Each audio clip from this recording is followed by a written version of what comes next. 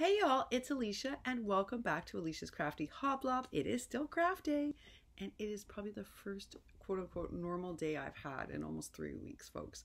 I got to eat something normal for lunch because it arrived in my Walmart order today. I also got protein bars, which are really good for my illness, and I haven't had any in 3 weeks. Oh my goodness, it feels like Christmas around here. It really does. The one way it's abnormal is that I have to share with you my haul because while normally I would have saved it for 2 or 3 days from now, the new rules in New York are that when you get a package, you have to unpackage it right away and then take the box outside. So that's why I'm on here sharing it with you, because it's unpacked and I have to put it away. I can't just have it sitting around here. But that, I mean, regardless of that, it still feels like a nice normal day. Like I'm crafting. I had time to check texts from friends. I even had time to chat with some friends on text. I'll do some more of that this afternoon. I still have some work to do today too in between, but it just feels like a much more normal day than I've had in weeks. So what a luxury. It's amazing what you take for granted in your life until it's gone. Today just feels like a gift. So before I do the haul video with you, I just want to mention that one of the things I learned today, because I've been kind of off grid for a couple of days because of all the work pressures, is that Sheila Country Girl First has taken down her channel. And I cannot believe that. Folks, I for one will sorely and sadly miss Sheila. I think that she's not old enough to be my grandma. We're about the same age, I think, actually. It's just if I had grown up with a grandma, I would have wanted it to be her. I loved her stories. I loved her stories, and I looked forward to them every time. And there's just something about her that is special. And I know that in my soul. And so I'm going to sorely miss you, Sheila. I know you're still going to watch. I heard that from somebody who I know I can trust. But to me, it's not the same. It won't be the same without your stories. It won't be the same without your attitude. And, you know, I remember the first time you posted something on my channel and you said, you know, girlie, I knew that you wouldn't judge a country girl. And I was like, what? And I had a good laugh over that. And I thought, oh no, it's the opposite. It's your values I'm attracted to, actually, Sheila. But you figured that out quickly. And I don't want to lose your channel. I'm sorry, I just don't. Losing your channel will be like losing one of the rays of sunshine I have in my life. So I don't know what really caused you to take down your channel, or if it's a who caused you to take down your channel. But I'm going to say this. I think that this whole community will suffer without you. I think you are an uplifting soul. I think you are a person who was likely put on this planet to bring a lot of goodness to the world. And we need more of that now, not less. So I'm hoping that whatever this person or thing that happened can be reversed. I'm hoping that the goodness from the rest of us and the love from the rest of us is enough to not just protect you, but make you feel confident enough to come back. And I know it's easy to say, right? I know it is. Because, you know, you have to think to yourself, is it even worth it? I'm sure that's what you're asking yourself. Just know that you touch my life every day. You really do. And every time I watch one of your videos, I smile. And every time you tell me a story, I'm so happy. The writer in me is happy, which is the academic part. And then the person, Alicia, is happy. So Sheila, I know you're going to watch, so I hope you also hear. There are many of us on here who want you very badly to continue what you're doing. And if we can do anything at all to help you come back, well, I'm offering my help. That's what I'm doing. I'm offering up my help. And I'm sure there are many other people on this channel who will be too. All right, y'all. Having said that, and hi to Sheila, let me move on and share with you my little tiny haul that is still very exciting to me. All right, so let's start with Joanne's because it's the larger part, or maybe we should start with Walmart because it's so small. So this is the craft starch I was telling you about. They finally got it back. I had it on order, I told you, but it'd be out of stock, and they didn't restock it because so not important in a time of coronavirus, right? Like who's starching shirts in the middle of a pandemic? But they did get it back in stock, and look, it even says right on the label. Can you see? Good for crafts. So when you buy it like this in this big tub, it's like under $3. And while you wouldn't want to use, like, I like to thicken up some of my paper and my flowers when I'm making them. And so I use triple thick for that. But sometimes you don't want to thicken up Prima too much or a Minte because they're already so thick.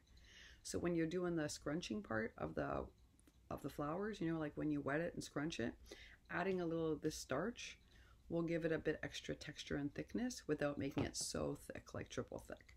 So that's why. And this will last me like a whole year. This is a huge amount for under $3. So that came from Walmart.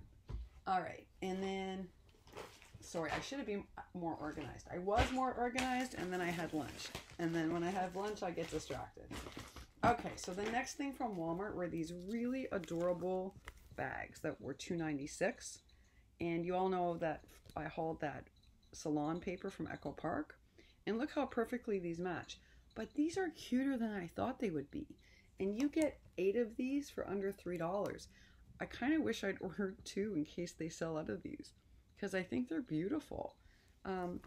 Yeah, they're thin plastic loop bags. I guess they're like kids party loop bags, but I think they're awesome. And the reason why I wanted these is because, as you all know, I'm limited to envelope mailing right now, but I still want to put some kind of packaging. Like the thing I just mailed to Soleil is, I just mailed her something, and there's no packaging, no wrapping, because I couldn't. So I came up with this as an idea to get around that, because you know I don't like to send things without packaging. So the problem with being limited to an envelope is that I only have so much room. So I thought these were perfect. All right, so I got those, and that was it from Walmart. That was it. All right, now I go on to Joanne's. I got something called Baby Rick Rack, which is like the same Rick Rack most of you all haul, but you see how much smaller it is? So I like these for mini tags and mini tag flips. So I got it in yellow, and I got it in gold. And the reason I wanted the yellow was for that new My Mind's Eye collection, because I don't have any yellow Rick Rack at all. So that was good. This was a fantastic deal. This was the DCWV, Die Cuts with a View, otherwise known as Die Cuts with a View. Their gold foil paper stack. And this has 40 sheets in it. 40. Yeah. And it was very inexpensive. I'm so bad. There's the Mandela page.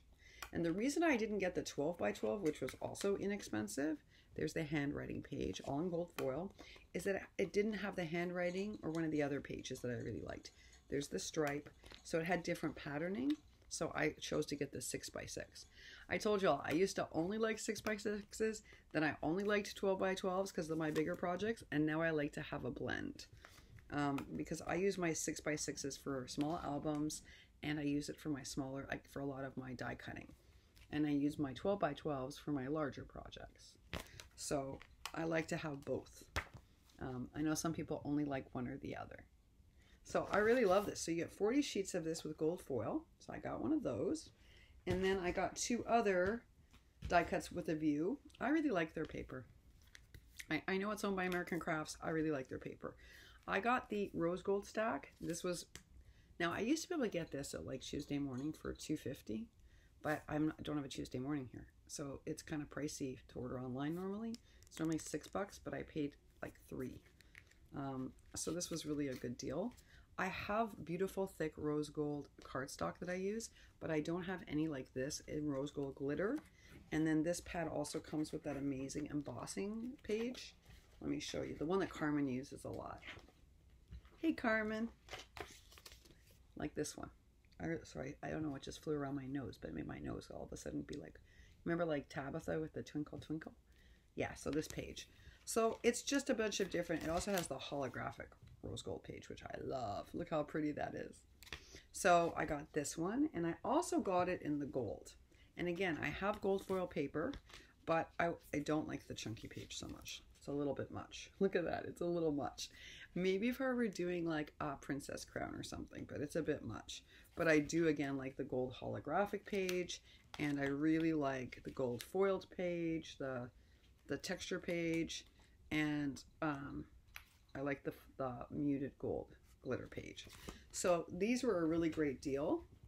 So I picked those up, and I got another thing from there, which was I got these stickers that say, hello, stay magical, hey good looking, hip hip hooray, I believe in unicorns and good things are coming. So this is the Groovy Style Thickers, and I think they're really cool. And they actually match in aesthetics several of the collections I currently have in my stash, and that's why I got these. Also, I needed a unicorn thing for something, but mostly I got it because aesthetically it matches more than one of my current collections. So that was a good piece. And then the other thing I got is from a place called Brooklyn Battery, and Paper Milkshake's gonna laugh. Okay, so Brooklyn Battery is an old school candy store. It's like it's really famous in New York. And this is a pack of 24 in its original like vintage packaging. Tennille, look. Exactly the way it was when it first came out. Still popping after 40 years. So this is the retro pack from the 1970s. And I ordered 24 of these. And the reason I did that is because I'm limited to envelopes. I can't really send any Easter candy to anybody. Normally I send Easter chocolates and bunnies and all sorts of fun things. I even had already bought the eggs, the iridescent eggs to fill, but I can't mail them out.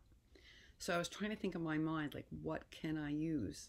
And then I remembered that Tennille always puts a Pop Rock package in her tag flips and in her flat mails.